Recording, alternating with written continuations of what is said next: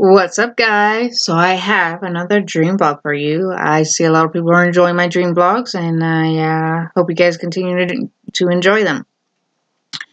And this dream was kind of odd because it had a sort of goosebumps and Are You Afraid of a Dark kind of vibe, but a little more sinister to it. Now bear with me. My dreams are usually straight to the point, and at the same time, they are the most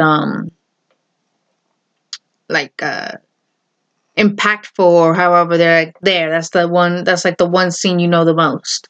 Um the one thing was it was like in a dark room, and there was a door, and the door had a lot of fog coming out of it, and I saw a silhouette of a woman running. So she's looking around where to go to hide, and she runs to whatever direction she goes.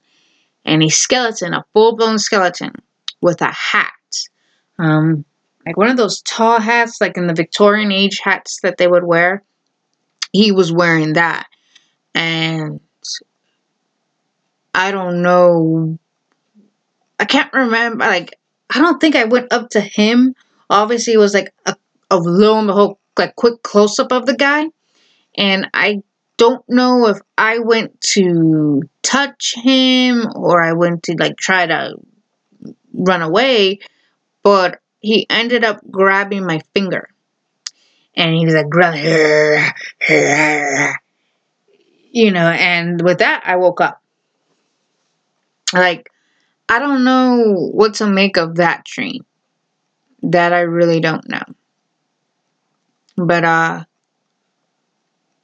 yeah, sorry for this being a very short, dream vlog and it not having as much details as the other one. But this was this dream, That's the dream I remember the most. Like, me being in some sort of, like a dark room, almost like an attic, because there were, like, some crates and stuff and things like that. And there was fog all over the place and things like that sort of nature. And, yeah, that's what happened there.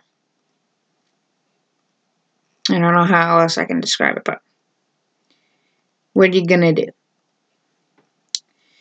Well, sleep tight.